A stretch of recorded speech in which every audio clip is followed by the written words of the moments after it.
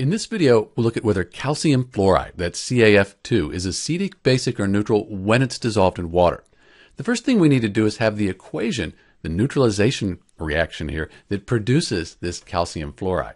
So we have hydrofluoric acid plus calcium hydroxide.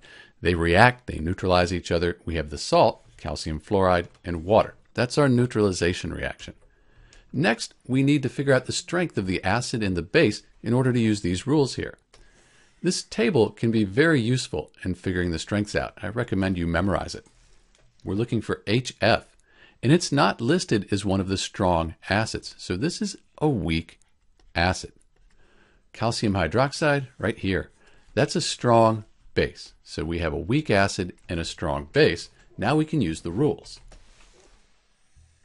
So on our rules, we look for weak acid and strong base. Here's a strong base, so weak acid, strong base.